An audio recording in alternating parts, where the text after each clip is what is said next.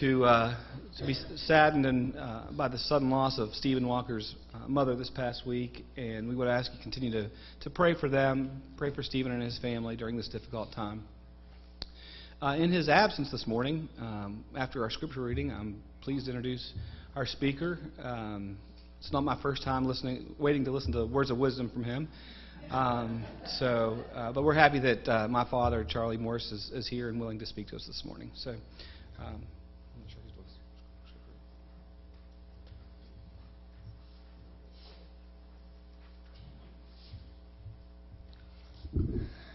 After you have had children and grandchildren, and have lived in the land a long time, if you then become corrupt and make any kind of idol, doing evil in the eyes of your Lord, your God, and arousing his anger, I call the heavens and the earth and as witnesses against you this day, that you will quickly perish from the land that you are crossing the Jordan to possess. You will not live there long, but will certainly be destroyed. The Lord will scatter you among the peoples, and only a few of you will survive among the nations to which the Lord will drive you. There you will worship man-made gods of wood and stone, which cannot see or hear or eat or smell. But if from there you seek the Lord your God, you will find him if you seek him with all your heart and all your soul. When you are in distress and all these things have happened to you, then in later days you will return to the Lord your God and obey him. For the Lord your God is merciful God. He will not abandon or destroy you or forget the covenant with your ancestors, which he confirmed to them by oath.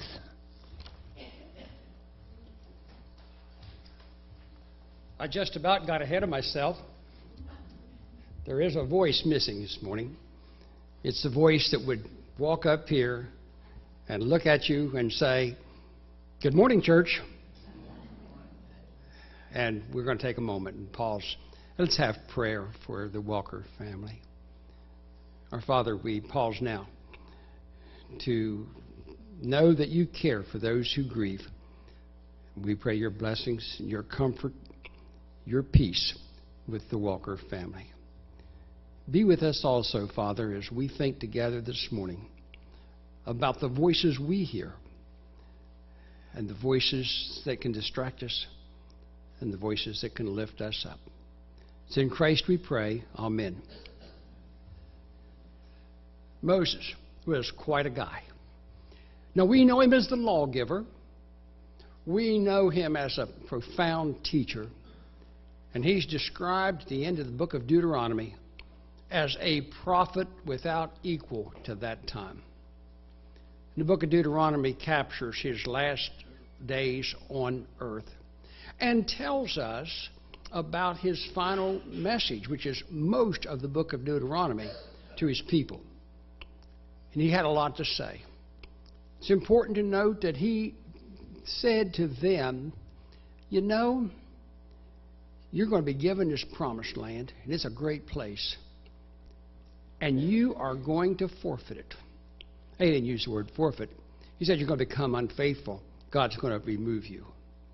And after you have gone with your generations here, and you've been lost, at some point, you're going to hear the voice of God and turn to him, and he'll take care of you.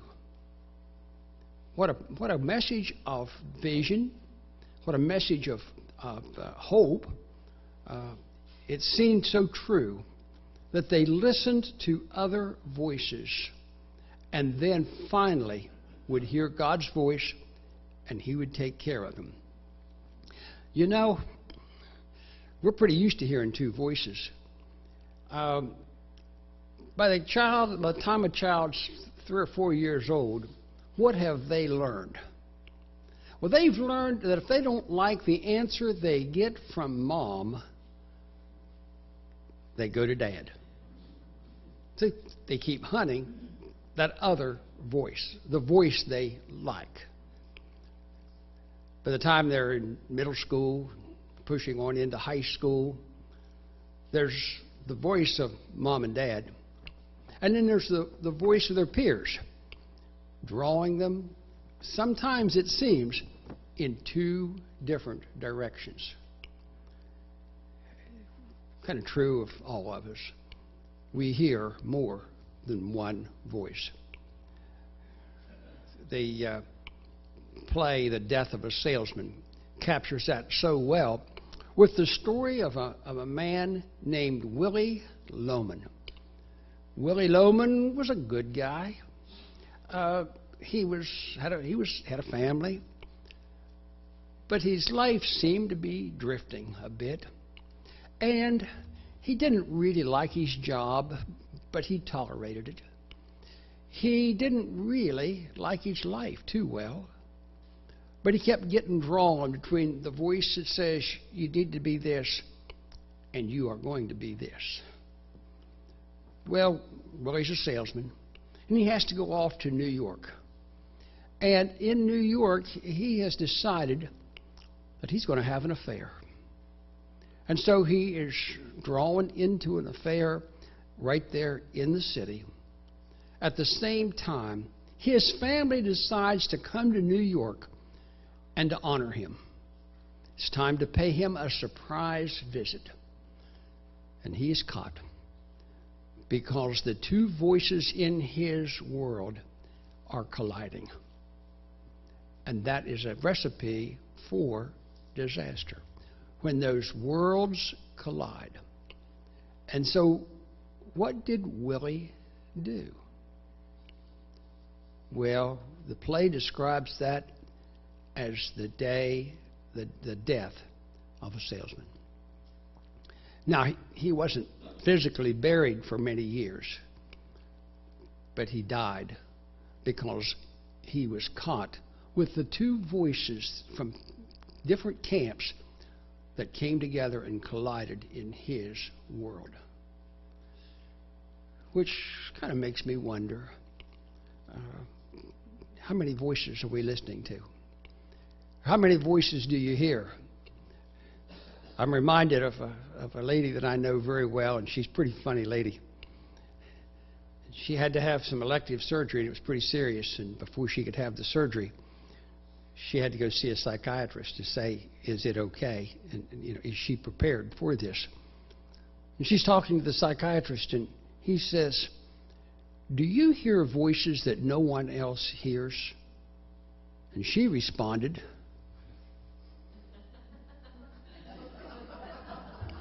no. You ever hear those voices? Ultimately, for things that matter, there are two voices.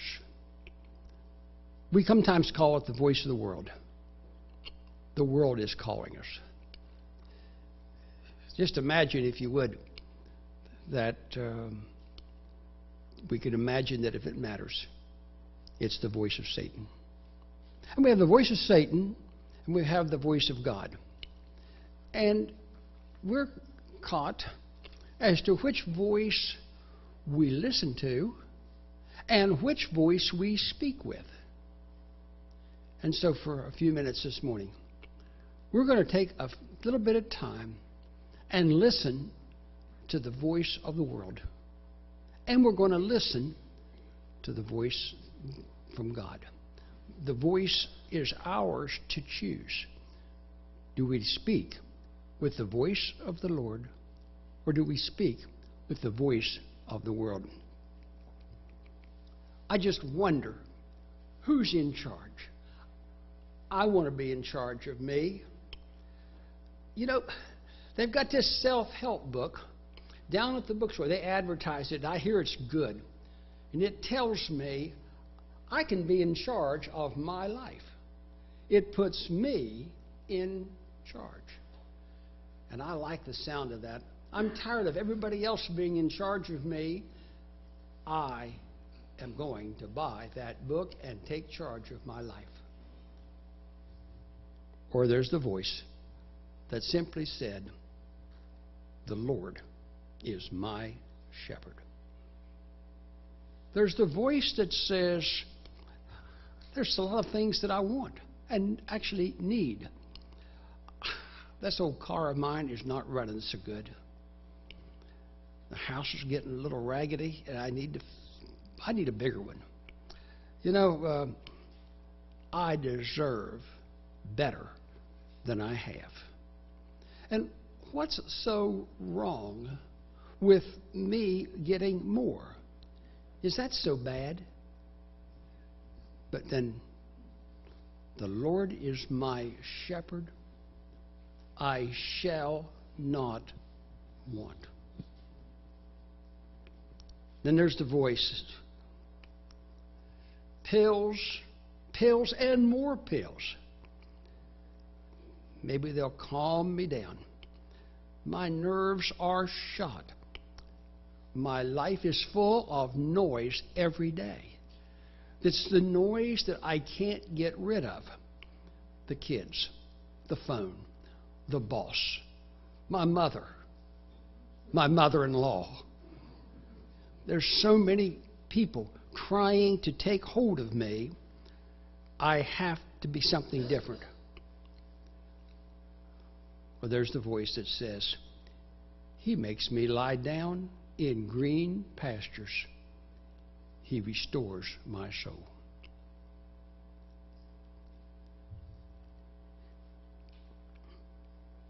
There's a commercial.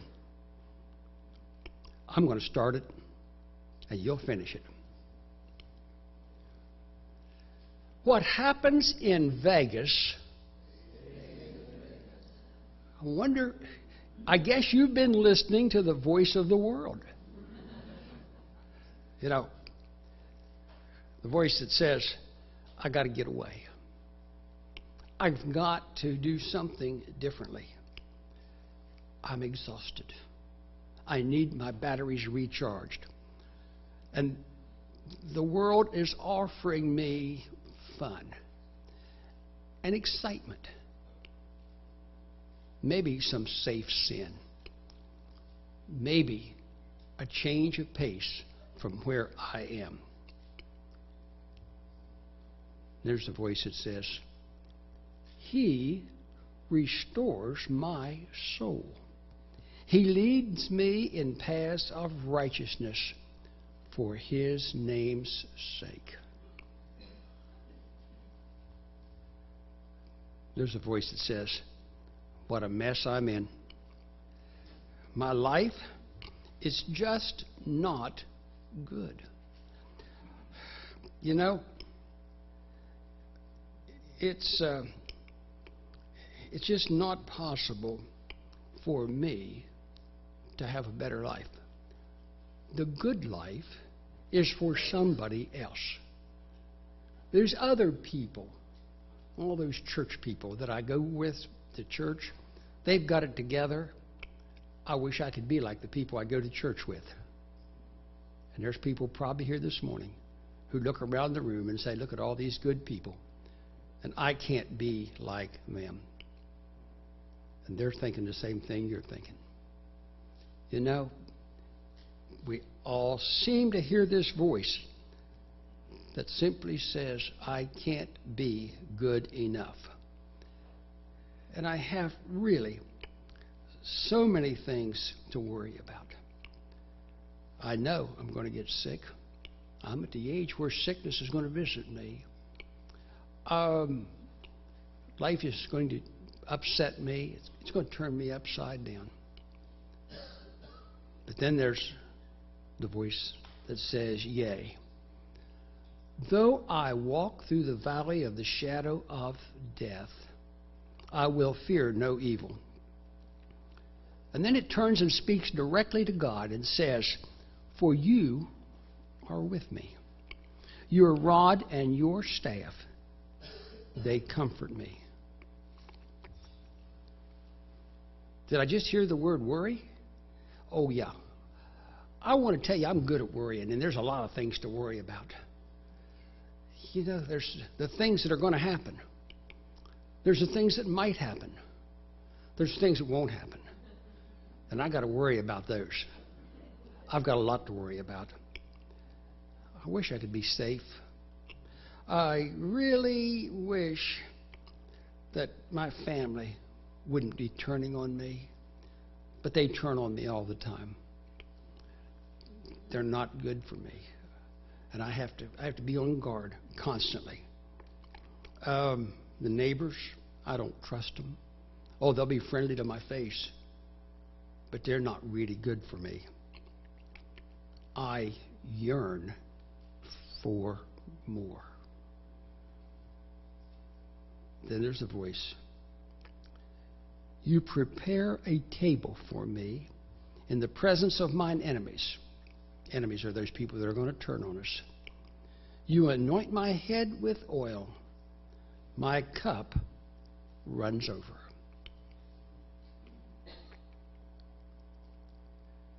Then there's the voice that says, I wish I could be good enough for God. I just wish I could be good enough.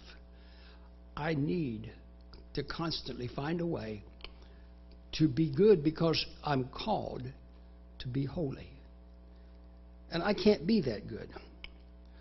Satan won't let me. There's compelling power that keeps me from being good enough,